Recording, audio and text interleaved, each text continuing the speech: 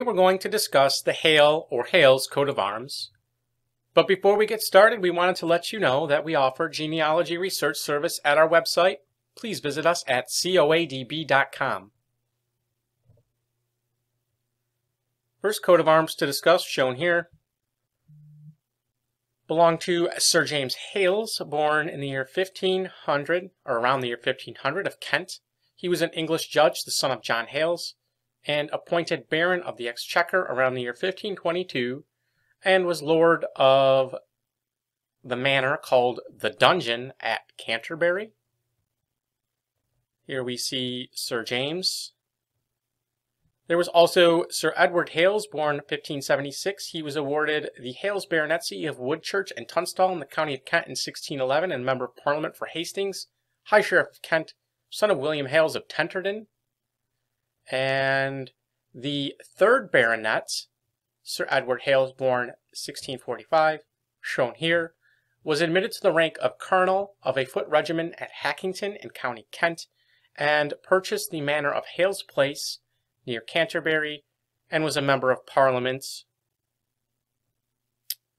And there was also Sir Robert Hales, born around the year 1610.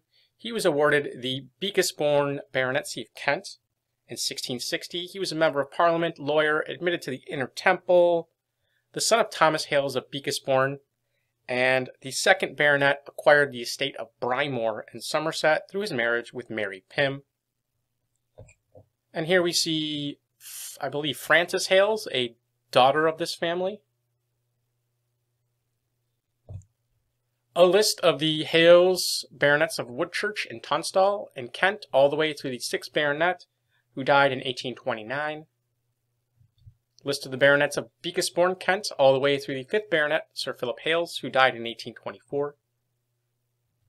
Finally, next on to the second coat of arms, very similar, different crest, belonging to Sir John Hales, born around the year 1646. He was awarded the Hales Baronetcy of Coventry in the county of Warwick in 1660.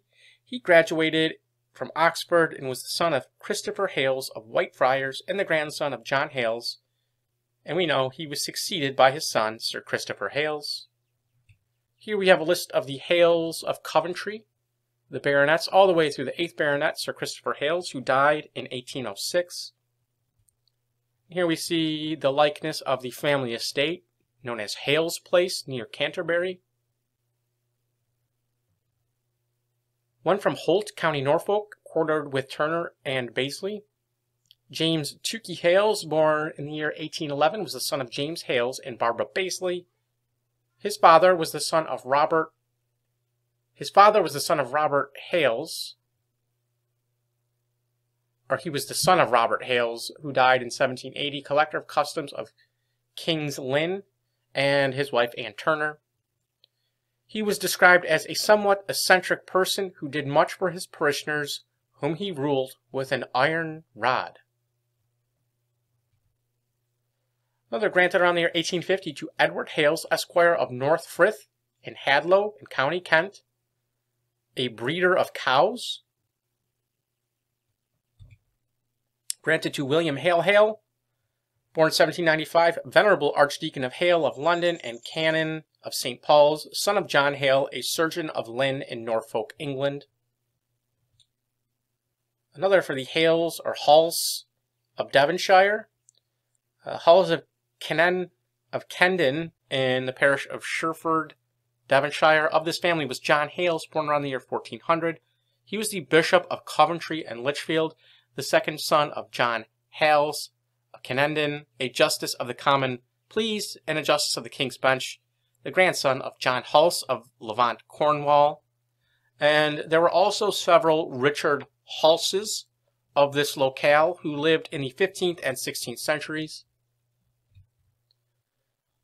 Another for Mervyn Hales, who flourished around the year 1623, of High Church in County Somerset, the son of John Hales and the grandson of Edward Hales, the great-grandson of John Hales of High Church, and the great-great-grandson of Richard Hales. Also, Sir Stephen D. Hales, born around the year 1330, Member of Parliament for Norfolk, Sheriff of Norfolk and Suffolk. He saw much active service in the wars with France and was the son of William Hales of Tenterden. Another from King's Walden, Hertfordshire, there was one William Hale, born around the year 1632, of King's Walden, a member of Parliament, son of Rowland Hale of the same locale, and grandson of William Hale, Esquire, Sheriff of Hertfordshire, and the great-grandson of Richard Hale, born around the year 1536, a London grocer who bought the manor of King's Walden in 1576. Granted to Joseph Eaton Hale, Esquire of Somerton Hall, County Suffolk, born around the year 1790, son of Joseph Hale, died 1827, who was thought to be from Bulmer, County Essex. Similar to the arms of Roger Hales, or Hales, born around the year 1274, of Norwich, who held several manors in Loddon, Ruffton, and Metton. Thomas Hale. This was found in a book called Two Tudor Books of Arms in the 16th century or older, Argent and Bending Grail Vert. Granted in 1661 to Matthew Hale, born 1609, of Alderley in County Gloucester, Lord Chief Baron of the Exchequer, the son of Robert Hale, barrister of Lincoln's Inn. Here we see Matthew Hale. Next, the arms of Sir Frank Van Hale, or Halen, Knight of the Garter in the 14th century, the son of Frederick. One confirmed in February 1616. That's all we know about it. It's an interesting one, said to be from Hackington in County Kent. I cannot find such a location. I believe that it's possibly a misspelling or perhaps a location that has been lost to history. One for County Staffordshire. And another,